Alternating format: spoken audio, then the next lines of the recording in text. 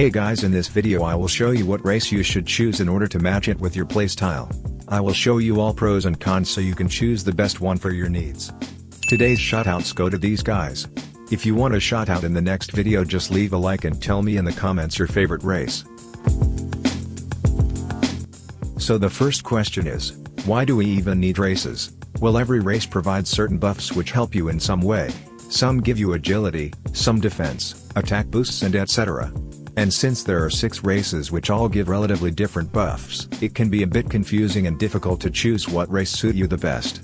So now I am going to show you all races and their buffs and what playstyle they suit the best. So if a race suits your playstyle, you know that you should use it. So as I previously said, there are 6 races: human, shark, angel, rabbit, cyborg and ghoul. So let's go one by one. Human is one of the races that players can have first time when they join the game, 50% chance. But also you can get it by race rerolling. What's special about it? Well, at stage 2 you get more agility, dodge and regen buffs, longer dashes and a bit better flash step, which is not that special. But stage 3 unlocks your last resort ability, which is really good, very high damage. But the stage 4 is where it gets good. Why? You unlock a lot of buffs which increase your overall stats and your abilities, and you basically become a killing machine. With this race, one-shot combos are really up. So this race is for those players who are bounty hunting but they aren't that good in mid-fighting, so they rely on one-shot combos. So if this is you, then this race is perfect for you. You can also get shark when you first join the game, but the chances are 12.5%. Now why is it good? Well, besides that you look absolutely insane with the fins on your back, it grants you the ability to swim in water. Which is not that special, but at stage 3 you unlock water body ability, which decreases damage taken from players and NPCs by 80%. Which is really good for enduring combos. And at stage 4 you get overall stat buff by 10% and you unlock more abilities that increase your defense. So what this race should be used for? Well, it has decent defense and ability to swim, so it's really good for sea beast hunting. And other than that, I wouldn't really recommend it. That's because there are more races that give even better buffs which can be used in every aspect of the game. So yeah. Also, the angel race can be obtained when first joining the game, minus 12.5% chance. Now the buffs. Even the stage gives you something, more air jumps. And stage 2 increases the jump distance, but the stage 3 is where the real buffs appear. You unlock an ability which increases defense by 15%, heals 20% of your health and 10% energy, which is overall perfectly balanced. And stage 4 you unlock an ability which buffs your overall stats by 10% and your attacks are more powerful because you slow down your enemy and distort his screen. So this race is really good for sky camping, and for overall PvP in general because it's really good balanced. It's not so attack based like human and not so defensive, so if you are skilled in PvP this race can be really good.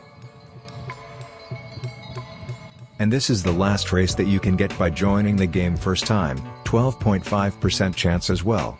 Now this race is really good, especially in one aspect, and that is agility. Even at stage 1 you get 1.5x running speed.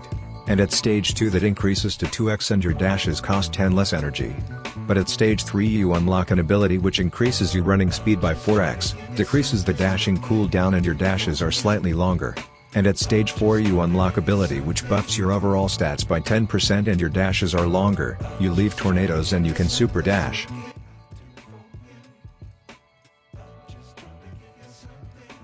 So yeah, now why would you want to use this really fast agility?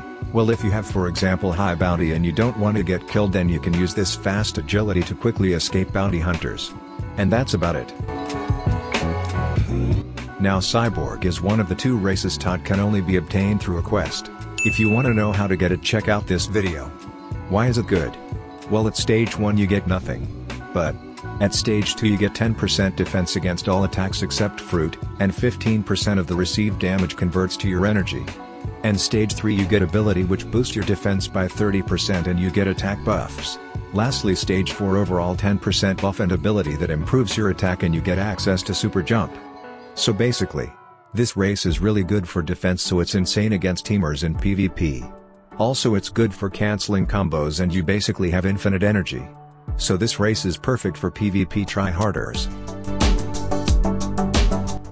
And lastly, my favorite, ghoul. If you want to get it, check out this video. So I've been using this race for the majority of my Blox fruits journey. And let me tell you, it's good. You may ask why? Well, at stage 1 you get 30% extra running speed during night, and stage 2 you get life leech ability. Life leech allows you to heal yourself with dealing damage to other players or NPCs, and that can be really OP. And stage 3 you get heightened senses ability, which boosts your overall stats by 10 to 15%, and you can use skills that are 40% on cooldown. So you can spam skills even faster. And at stage 4 you get 10% overall stat buff in some area around you, which slows down enemies, but the most important thing is that your life leech gets better. So if you pair this race with Ghoul Mask and Buddha, your life leech and health will be insane and you will be almost immortal. Who is this race for? Well, I would recommend this race for hardcore grinders, like myself, that seek max level and max stats in the game. That's because with this race no NPC can kill you, except of course if you're aiming for that. So yeah. Guys, if you found this video helpful, make sure to leave a like and a sub to let me know that I should make more useful videos like this one. Thank you so much for watching and see you soon.